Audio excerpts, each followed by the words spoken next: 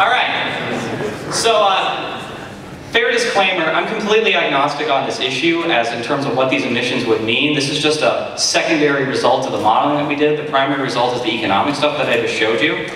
And I'll also note, strict nonpartisan, apolitical as REMI. We're about our model. We have clients on both sides of the aisle. We have NEA, we have AGA, we have the National Federation of Independent Business. They're all around this town, and I know them all pretty well. But here's what happens to emissions. Right now, American emissions are about 5,000 million, so 5 billion, 5 billion metric tons. Maybe a little bit more than that. The data's not in for 2013 and 2014. I actually suspect this is going to be a little bit underestimation when we're done, but that's the idea. The baseline that US DOE puts out says that our emissions are going to be basically flat from now until the 2030s. A little bit of curve in there, but for the most part, it's essentially flat. What our simulation says is when you actually go through and do it, and this is a couple effects, two primary ones. One is we change the power generation mixture. So we're changing over from fossil plants into renewable plants. And two, we're disincentivizing people to purchase fossil energy because it's more expensive, so households and businesses. And this is when you actually rack it up in terms of carbon dioxide, what happens. It's about 33% by 2025, and it's almost quite 50% by 2035. So this is just a consequence of the fiscal reform. It's not even officially a goal or a necessary premise of the fiscal reform, but this is the consequence of it. You all probably know better than me how to contextualize this in terms of world emissions, in terms of national emissions, but this obviously would be fairly significant, 50% in the next 20 years. Here's the revenues on your carbon tax. 2 points to be made here. One, it's a lot of money. Like almost absurd amounts. Humans cannot comprehend these funds. I can't for that matter. $600 billion by 2035 or so. The federal budget right now in terms of total revenues is about 3 trillion or so, at least individual income taxes. So it's not of that scale, but it's the next order down. This is more than federal excise taxes. This is way more than the corporate income tax. So that's the first point. It's a lot of money. Second point is notice its shape. It's that logarithmic curve, but it's not like upsy downsy. It's not a frowny face. It doesn't come back to zero. At least within the time horizon that we're talking about, because we're constantly increasing the rate, emissions aren't at zero. The goal is, of course, zero, or at least I think that is the goal eventually. But because emissions are going down, but the rate is going up, the actual revenues are quote-unquote robust. This is a revenue source that's somewhat dependable, at least in our time horizon, for whatever the feds want to do with it. It would eventually tip over. You would essentially see that frowny curve, but it's going to be in a longer time horizon than we have at least. But of course, this is not actually tax revenue for the government. This does not go into the general fund. This does not go into the Social Security Trust Fund. This goes into the rebate fund. This goes into the United States version of the Alaska Permanent Fund. Here's what people get back. And this is by family. I imagine the standard family of 4, 2 adults, 2 children. I could do it by per capita, by individual, but I figured this was a good way to contextualize it. And remember, it's monthly. So put it in context to your mortgage payment or your car payments. It starts low, about 50 bucks a month, and by the time at the end of the time horizon, it's about $400 per month. And again, it's the same concept, it's robust. And it's actually slightly growing faster for families because our economy tends to go faster than our demographics do. So it actually gets bigger in a proportional sense over time for each individual family. So this is what people would actually get back.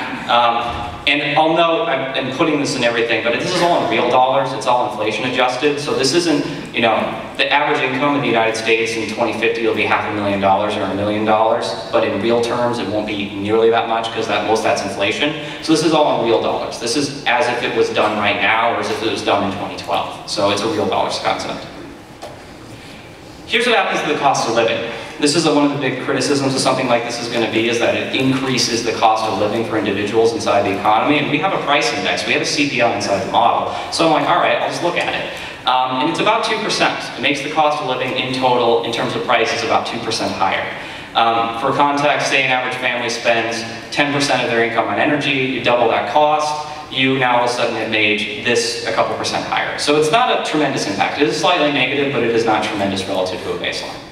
If anything, the way to think about this, 2% is basically basically 1 year of inflation. It's as if we have 1 extra year of inflation between now and 2035. It's 1/20th of what our inflation would be otherwise. Here's real income per capita. This is different from GDP. This is household income. This is part of GDP, but it's only what goes to households. And this is the net of the dividend, the additional jobs, because those jobs have wages behind them, divided by the higher cost. This does assume that higher cost does hurt real income. And on a per capita basis, $220.35, again, it's the same kind of shape we've been seeing, but it's $500 to $800 or so, relatively speaking. So imagine everyone in this room, imagine all your spouses, all your children, all your family members.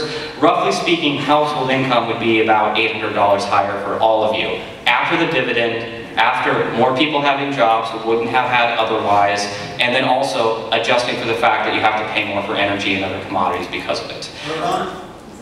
Annually. Annually. This is definitely an annual number. If it's per month, yeah, that's a big number. The only monthly figure in the entire report is actually this one, just for clarity's sake. And notice I do labels monthly here.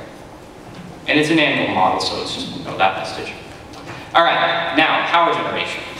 This is for what I like to affectionately call the watt-heads in the room. The left is our baseline. This is what Reed said is going to happen if we don't do anything, quote unquote. Orange is natural gas, red is nuclear power, blue is coal. And then the stuff at the top, the lime green color, is wind, and the gold color is solar. There's also the white color in the middle, kind of top middle. That's hydro, which actually is not going to change very much because we're kind of out of rivers. We can add a little bit, but for the most part we've dammed what we can. We've gotten all the feet that we can. So that's the baseline. Coal persists.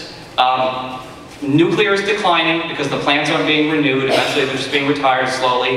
Gas is expanding to kind of take up what nuclear is dropping. And there's a little bit extra wind and solar. That was the orange dot you saw earlier in Kansas and Iowa. Now, alternative. Coal is not economical. It is not competitive on the grid by the 2020s. And it's not.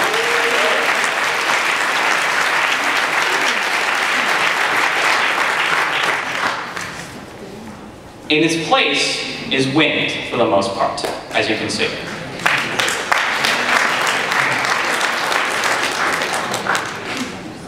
You also have a decent amount extra nuclear. And I know that's a complicated history of the environmental movement. I'm just going to assume that this model is based on cost, it's not based on regulatory hurdle, and it's not based on public relations. It's based on the economics alone. So nuclear makes economic sense. So what you can imagine now is our power system now is almost two-tiered.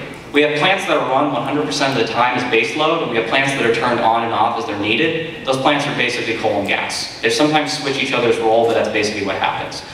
That is what keeps going on in our baseline. What happens in the alternative is now we have three classes. We have variable power, which is wind and solar. There are days when the wind doesn't blow and the sun doesn't shine. We have base load, which is essentially hydro and nuclear. That is run 100% of the time, close to 100% capacity. And then we have gas that fills up the middle. Gas will definitely still be part of the mixture. There's going to be more sequestration of that gas. Based on the DOE data, they say it's economical at these price of carbon levels. Those are the peak plants. They're going to be run basically a couple days in the middle of the summer when it's really hot and people are running their air conditioners. They do emit, and you have to pay a heavy carbon tax because of that, but they're really cheap, and they cycle incredibly well. They're also, in some senses, going to be kind of the opposite of the wind. If you have a giant wind farm in western Iowa and you have a windless day, you might run a gas plant that day to make up the difference. So those two are going to be kind of cycling with each other, while the hydro and the nuclear takes the base of this. And just to point this out to everyone is notice, solar, wind, biofuels, geothermal, hydro, sequestered gas, and nuclear, all are basically zero carbon or very, very close to zero carbon sources. There's only a little bit of gas left that's actually emitting. There's 3 coal plants in Pennsylvania that we actually had surviving. So it's not completely gone, but for the most part. But this is what we see happening to our power grid. It makes economic sense to do what's on the right instead of on the left because of this carbon tax as we have it.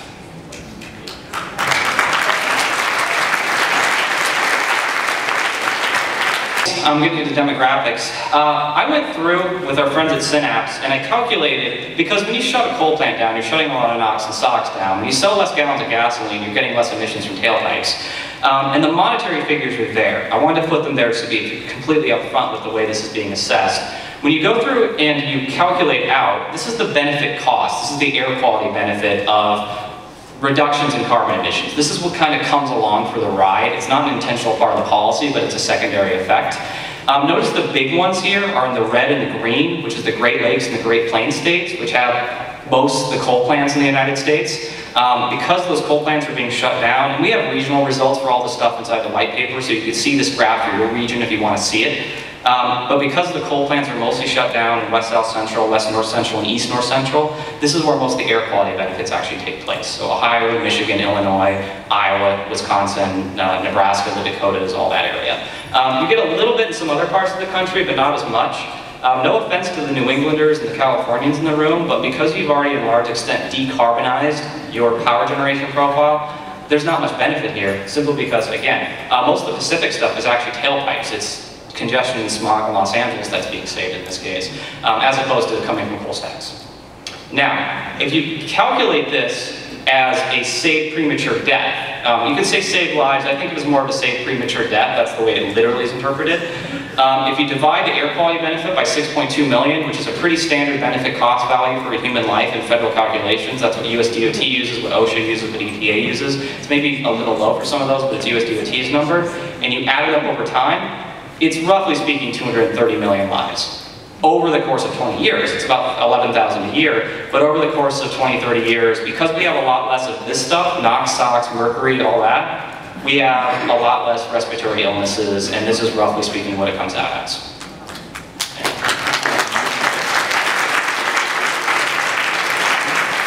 A couple points here. Believe it or not, because you have so many extra jobs in the upper Midwest, again the red and the green, building wind farms, and because you have such higher quality of life there, because you get rid of the coal plants, this is where actually the population concentrates itself. So again, I'm a native Iowan. The state could add a couple hundred, maybe 100,000 people out of something like this, but again, the upper Midwest, which has tended to be the place where people have moved out historically, because this carbon tax is good for, relatively speaking, their industries and their power generation and their air quality, that's where actually most of the population ends up relocating itself. There's a little bit of decline in the southern part of the country and the western part of the country as a consequence. Again, California has no coal plants to shut down, or very few, but it does matter actually for regional population. And in the long term, this matters for economics, because when a person moves, they take themselves, they take their labor, they take their demand, they take their family's labor and demand. You add 1 million people to the area between the Quad Cities and Youngstown, Ohio, that's a lot of houses that got to get built. And that ends up in the jobs and the GDP results that we're seeing here. So here's the summary of the results. I don't think there's an industry in here, unless it was already losing output, that actually it actually shrinks. It's just relative to a baseline, relative to where things would have gone otherwise.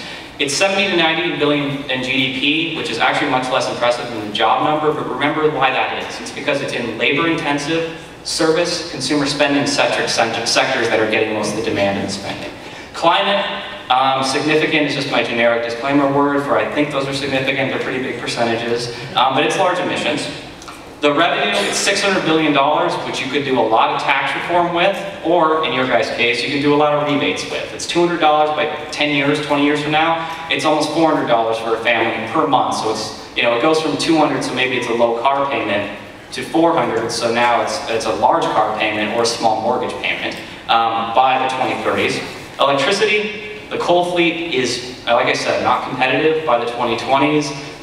The model's making economic decisions, therefore they are shut down and they're replaced by wind and solar for variable power, a little bit of geothermal. And I know this, again, the environmental movement's been conflicted about this for 30, 40 years, but a lot of nuclear is going to replace the same role that coal has in the grid of being run all the time. At these level of carbon taxes, nuclear plants actually are competitive, despite the fact they are very expensive. And then demographics. It's that 230 million number. If you do it annually, it's 11 to 13,000. And the best part of the country in my book, the Midwest, open, green, happy, friendly, gets more people.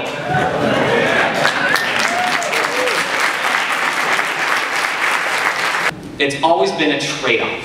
And I remember watching Vice President Gore and Governor Bush in 2000. You can watch Mitch McConnell and Lisa McCarthy, I forget her first name, but McCarthy from EPA argue about this kind of stuff now. It's Gene McCarthy. It's always good for the environment, but it's bad for the economy. And the problem here is it's always been looked at as a regulatory issue, a command and control issue. It's never been looked at as a tax issue. This is a tax reform study, first and foremost. The environmental stuff, again, is an accident that comes along with it. It's an indirect effect. When you look at these as tax reform, they don't necessarily have to come off that way. Think of this as a tax swap away from taxing income or capital towards taxing energy or taxing emissions. Not energy, we're not taxing renewable energy, we're taxing emissions. When you do it that way, that quote-unquote infernal trade-off, that this could be bad for the economy, and they're not wrong in a lot of cases. If you do things and you're not encompassing the losers, if you're not bringing any revenue in, it can be bad for the economy, and it has been in a lot of cases. It also, and this is kind of the standard game theory, and I've had this response plenty of times, is people always say, well, okay, maybe we save emissions here, but the Chinese are just going to make up the difference in a week. And they're not necessarily in a lot of cases wrong. But notice what goes on here is, this is good for our economy. What the rest of the world is doing is irrelevant. The prisoner's dilemma, the game theory of this doesn't matter anymore, because our optimal strategy is to do it anyways. It doesn't matter what they do. And because of that border adjustment,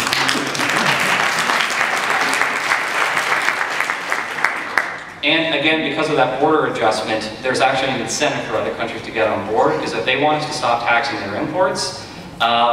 And we're a huge market. We're the hugest market there is in this world. If they want that, they have to start getting on board with some sort of equivalent system. So it has some diplomatic and geopolitical effects on that side as well. As I said a million times in this, and I'm staying away from the climate issues, I'm a trained economic modeler, I'm not a climate modeler, I'm not a climate scientist or geoscientist or anything like that. My brother is, but not me. The motive for why we want to do this is relevant. The model does not know why all of a sudden I'm making energy so more expensive. It just knows that I am, and I'm taking the money and putting it elsewhere. So the motivation for why you want to do this doesn't matter. It's a tax reform study. And then the last part about it is, because this is not, it's not really a tax reform study, I kind of think of it as almost a fourth way. The United States, the government is almost two complete separate systems that are interrelated, but theoretically separate. One is the general tax code, which brings money in and spends it. One is essentially the social welfare system, which uses payroll taxes to bring money in and gives it back out for Medicare, Medicaid, and Social Security. In theory, they're supposed to be self-financing and not cross over on each other. They're not always, but in theory, they're supposed to. In some senses, this creates a third system that's entirely separate from each of them, that does not change anything about tax and spend, so there's no argument there, it's no tax and spend. It doesn't do anything to the general tax code. You don't have to answer anything about, again, Ryan's budget, Camp's budget, anything like that. It has nothing to do with any of that. It doesn't increase spending. I assumed out that there wouldn't be an administrative cost, but relative to the size of the dollar share, they wouldn't be large. So there's no tax and spend. And it's not changing the social entitlement system. There are European countries that have put their carbon tax into financing their social security program and their social welfare programs. Not in this case. It's going straight back to households, just like Alaska does it, monthly. It's based on the carbon tax revenue. All these issues, and these are maniacal issues. This is why this town isn't getting anything done. There are some very hard choices that are going to be made, they're going to have to make over the next 10, 20 years about the general tax code, about spending on the whole, defense and non-defense, and then of course about Social Security and Medicaid. There are some very big shortfall there, so we're going to have to make some changes to make up for. None of that has anything to do with this carbon fee and dividend. This is its own system that stands for its own sake. Why we want to do it doesn't matter, and what the rest of the world wants to do, or what the rest of the world would do because of this, is actually irrelevant, because it's an optimal strategy for us, by ourselves. Canada, Germany, Australia, Japan, China, India, actually doesn't matter in this case. Yes, they may continue to emit, yes, they may actually wash out a lot of these benefits from a climate standpoint, but we can do this without them saying anything back to us. It doesn't matter to us. And then we can actually engage on them about maybe doing something on their side as well, because now we're taxing their imports in a way the WTO might allow. So that's basically it.